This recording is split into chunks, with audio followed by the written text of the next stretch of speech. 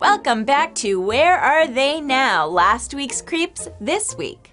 Today we're taking a look at movie star Mel Gibson. While he isn't an EGOT, he is hard, a homophobic, anti-Semitic, racist domestic abuser.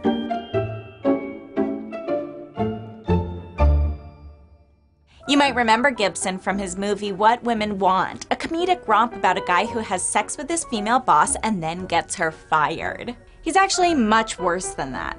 In 2006, Gibson went on an anti-Semitic tirade during a DUI arrest. During this incident, he also called the female officer who was arresting him sugar tits.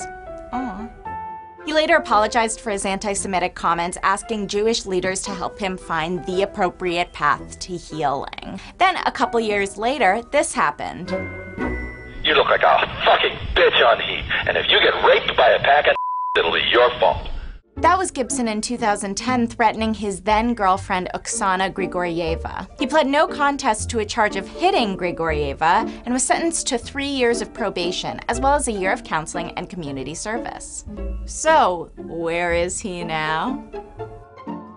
Celebrating the lukewarm reception of Daddy's Home 2, a movie about the worst family in America. 2017 was such a dope year for Gibson. He was signed by CAA, received an Oscar nomination for Best Director for Hacksaw Ridge, and did a press tour for a possible Lethal Weapon movie reboot. Thanks to Mel for proving that there's nothing that Hollywood won't forget, that amnesiac dickhole.